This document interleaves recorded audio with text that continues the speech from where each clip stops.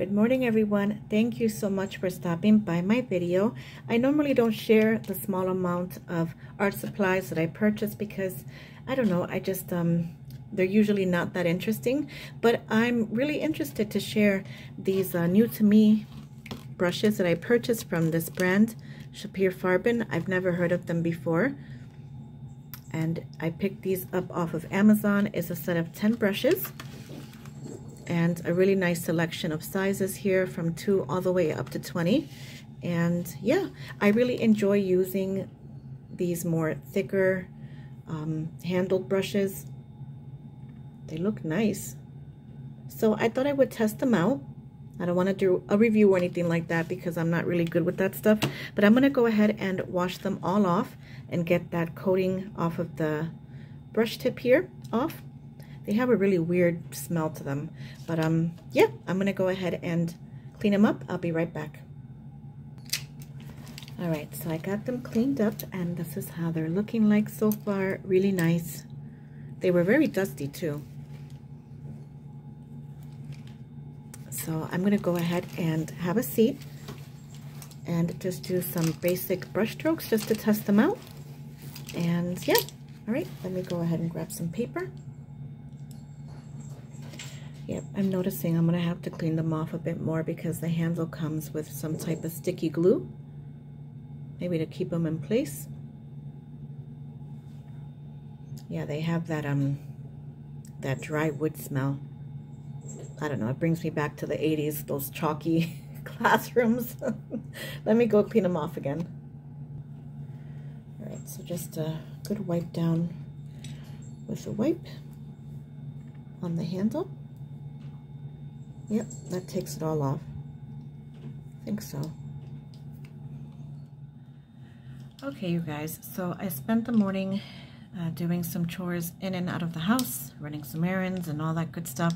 So now it is a little late in the afternoon, so unfortunately light is working against me, but I'm going to try my best to share with you a cute little whimsical Christmas birdie stack here. Freestyle, meaning no pencil sketches, and I have the brushes here. I did use, just to be honest and transparent, the size 2 and the size 4 ahead of time, and I do agree with the reviewer that mentioned that the bristles of the brush splay out. So not really impressed with that, but I'm going to continue to push forward and use them the best way I know how. Oh, look at that. Looks like this one wants to be used first, so okay. And I'm using Beohong Academy paper. Okay, so I have a mixture here of a little bit of a green, bright green lake, I believe, and just a bit of chromium oxide green. I know, crazy mixture, but I'm just gonna go ahead and use what I have in my dish here because, yeah, I'm working against time here. So let's go ahead and paint in a simple birdie shape here, whimsical birdie shape. This is the size 16, so oh boy, lots of water and paint on this big guy, but that's okay. That's a good thing. Dipping the tip of my brush into the water just to have some of that flow. These are not 100% round either, but they are very pointy, which is a good thing. They're at a bit of an angle,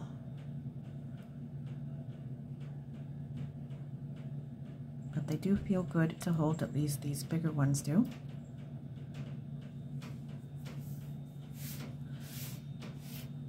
And then I'll use the smaller one. Here we go. Smaller one for the beak. Be facing that way. Just a mixture of yellow ochre and raw sienna.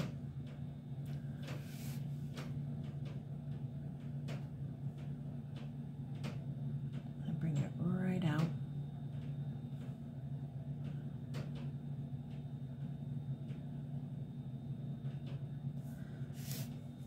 Just like that.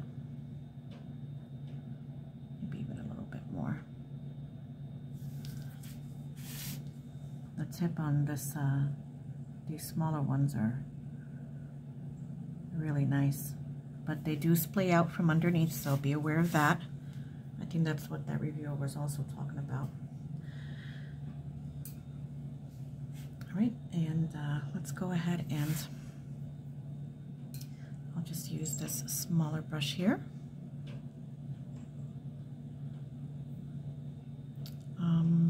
Okay, sorry. Taking that back. Let me move forward with this right here.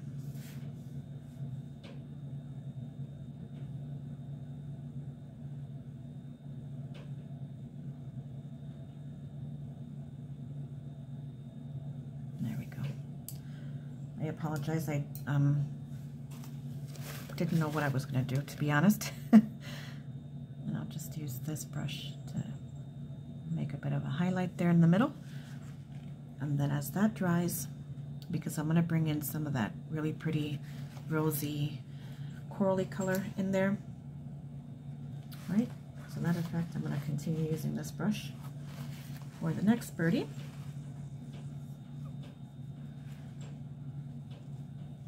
I'll go right in here with that color.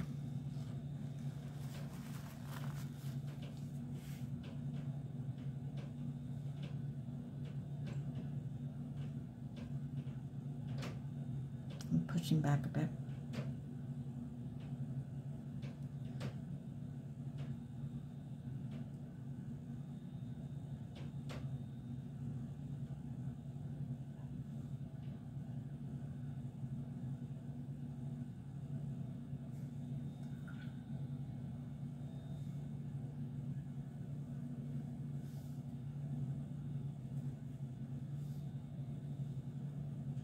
Oh, that's pretty.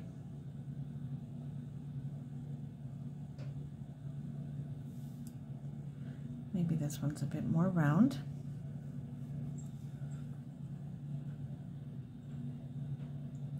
Making sure the autofocus lock is right here in the middle.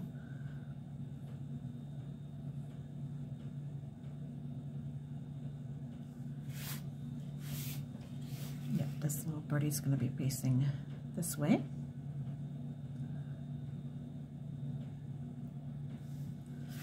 Then I can go back to that color right there.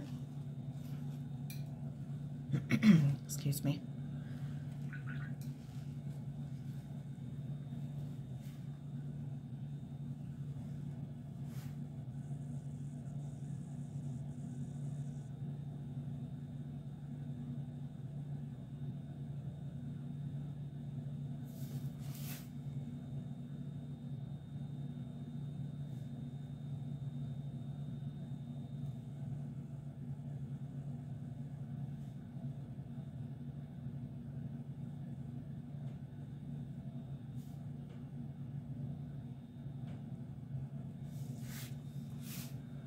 Okay.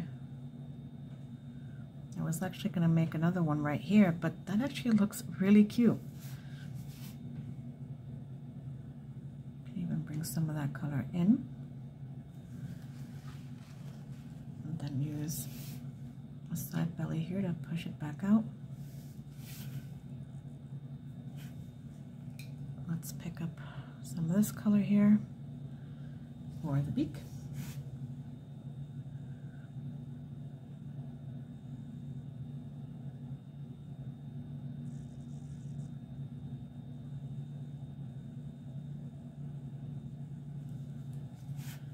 Okay,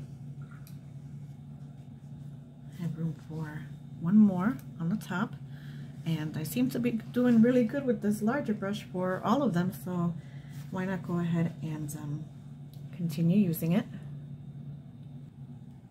Okay, so I had to turn the block upside down, and I added just a little bit of yellow ochre to that green mixture right there. And this is going to be for the last bird. I'm going to bring them up a little bit higher, but he'll be the smallest one.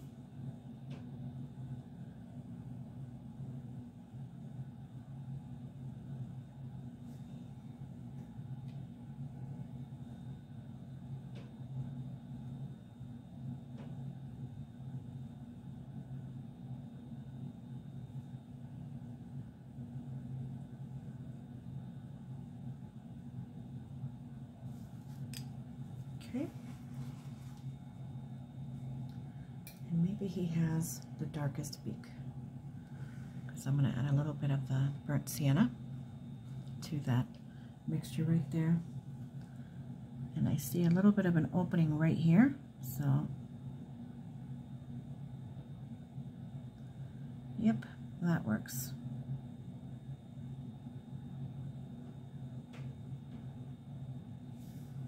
Okay, that looks good. Let's give this guy some fancy little tail feathers here. Just keeping it simple, I guess. I didn't think about this too much if I keep it real, so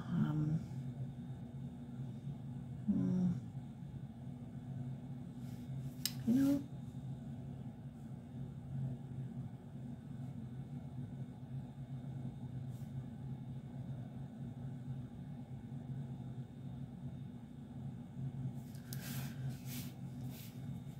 and that's that. There we go. Definitely a little different, but I'm gonna embrace it, and I'm going to just, yeah. All right, let's go ahead and begin to add the legs to these guys here. A little bit of raw umber, just should do the trick. All right, I'm gonna bring long little leg down there. Maybe he's balancing.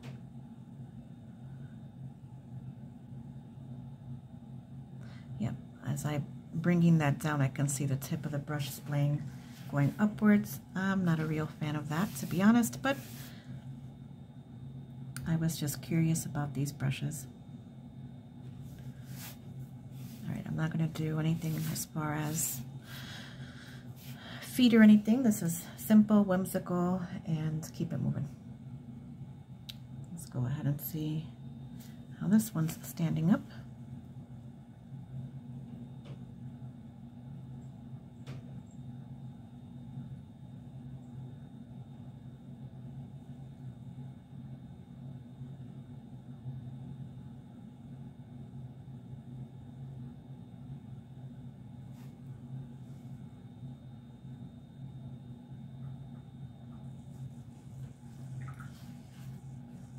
Like that, and then I'll just add a little bit of this color here to blend it in.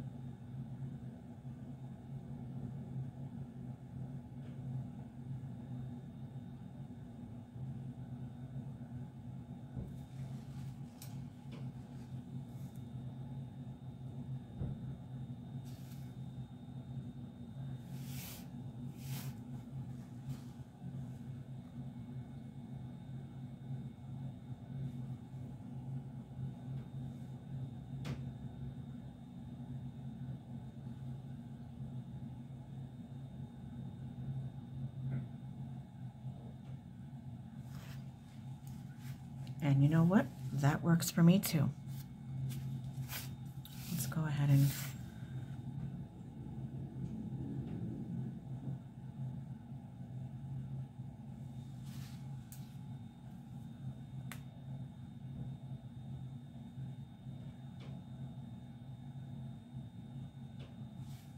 all right, super simple. You guys wanted a birdie stack, so here's your birdie stack. All right, let's go ahead and let's just grab, what is this, the 6 and 8. Let's begin to work in these different colors, going right into already the ready corally color. That's exactly what that is.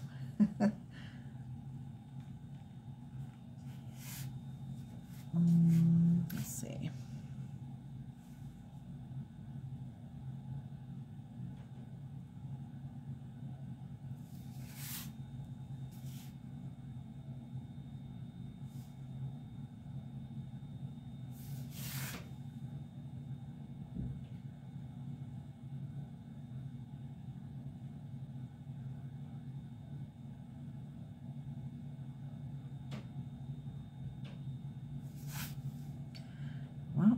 works too.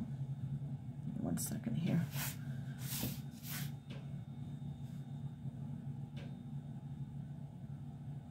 Oh, perfect. Right there. Move along, because if I begin to fuss, then I will begin to backtrack, and then it'll look all sorts of funky. All right, so Bright Lake and chromium color, I guess. I need something a little bit darker. I wasn't expecting to use those two together, so I'm a little off, to be honest.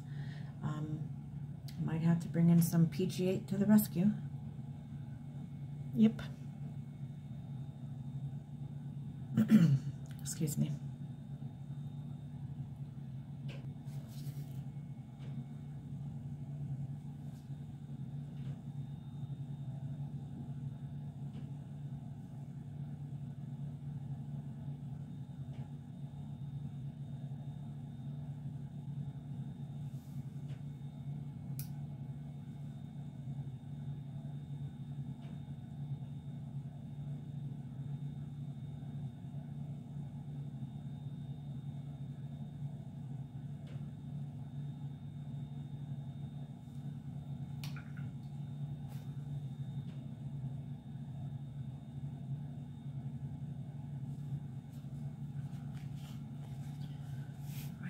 I don't mean to be so quiet, it's just I'm anxious. I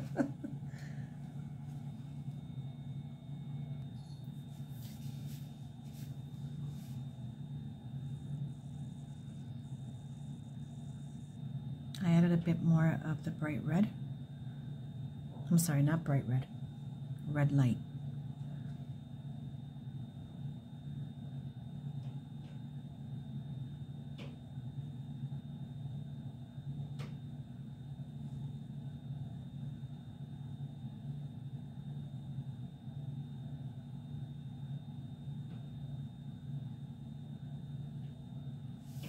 I guess this one's a bit of a weirdo, since the other two came out a little less weird than this one. But I'm going to use, I don't know if you guys can see, a little bit of that darker color coming out from here, and then the lighter color stayed up there. I'm actually going to use that, and I'm going to follow the line that was naturally made by the brush stroke.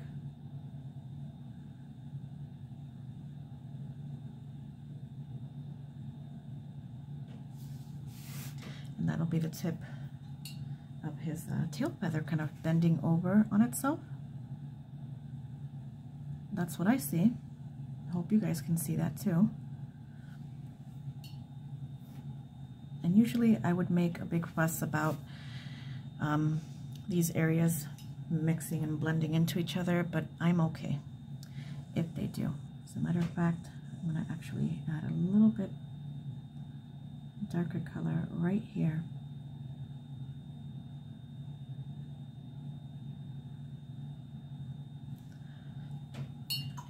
And use the opposite brush to blend out.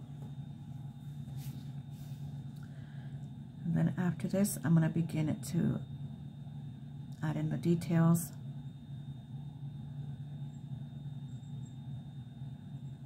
I just want some of this darker green to also be present in him as well. And if you're careful, you can gently blend in that color into this one and just have it be like a soft blend. That's a lousy paisley shape. That's what I was going for, to be honest, but it didn't work out for me there. I am going to use this darker color though to just darken up the lines right here.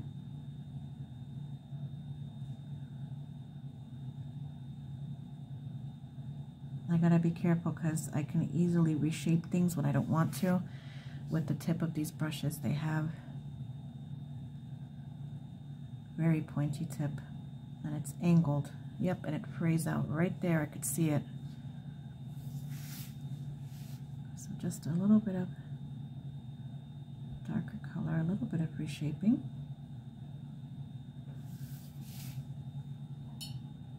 And then using the lightest value here to just blend that out.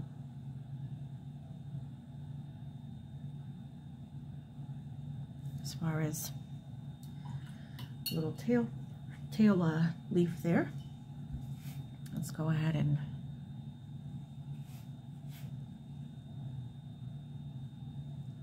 add a little bit of darker value right here between where they both meet.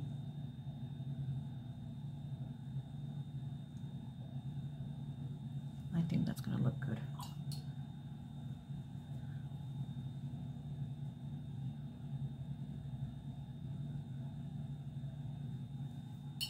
Just blend that in, just because I want to keep that highlight that I did earlier.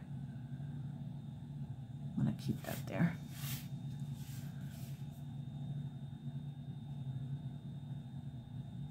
There we go. Well, almost went for the wrong green. There we go. Yeah, these brushes are good for these nice side blends like that, you know, using it sideways.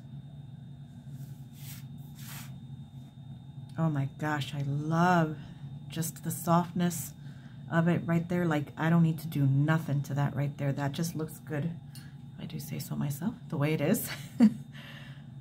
Let's go ahead and just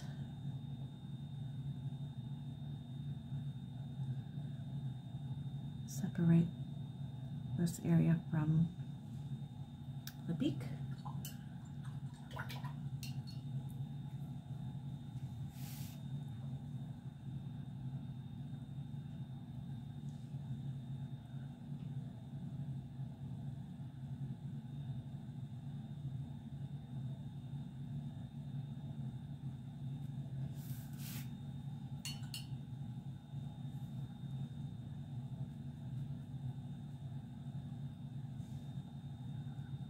Oh goodness, they're just so nice.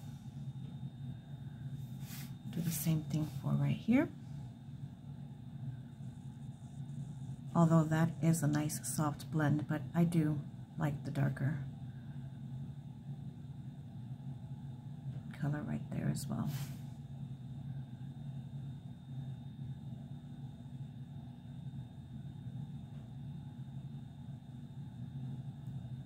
I want to keep it right there.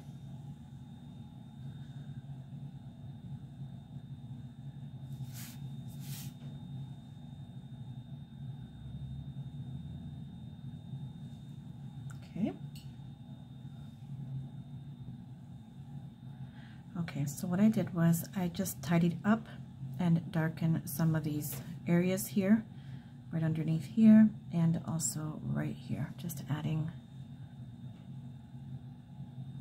a really pretty color right there, and then gently blending it out. Take turns between bringing it out and then kind of pushing it back in, just to get that soft blend. I added it underneath the wing right there. I could not be more happier with just how beautiful that green looks right there. There is just not much to do because the way this was painted, even though it's kind of looking this way, it's looking really good. It's kind of one of those things where if you keep adding to it, you might ruin it. So I'm going to add just a few little details here.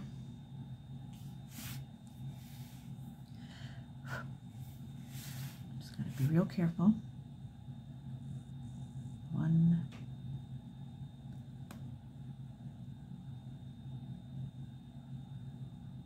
just little mark making, excuse me.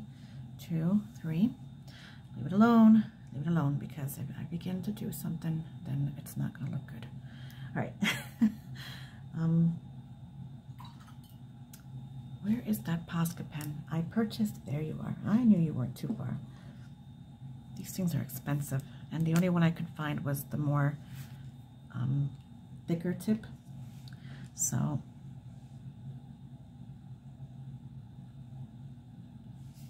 Oh my Lord. Sweet, soft, and whimsical. I think that's a good way to describe it. I wish it was the thinner one.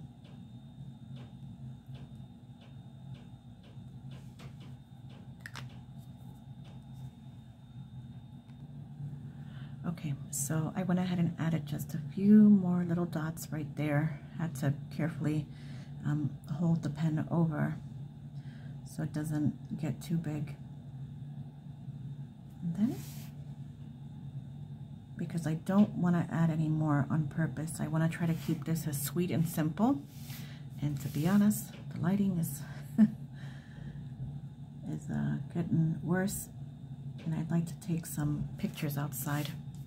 If you do see some more details in the community tab button or in the thumbnail, then you know I added a few extras, but I think this is so cute. Oh my gosh, I just they are super, super sweet. I just wanted to test out these brushes, and I know I didn't use all of them, but I used a few of them and the larger ones. So these are the ones I used today.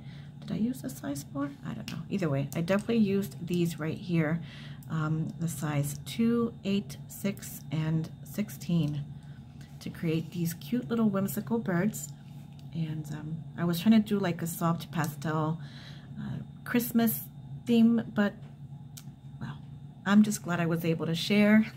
This makes me so happy. And okay, I'm gonna go take pictures. I'll see you soon. Bye-bye.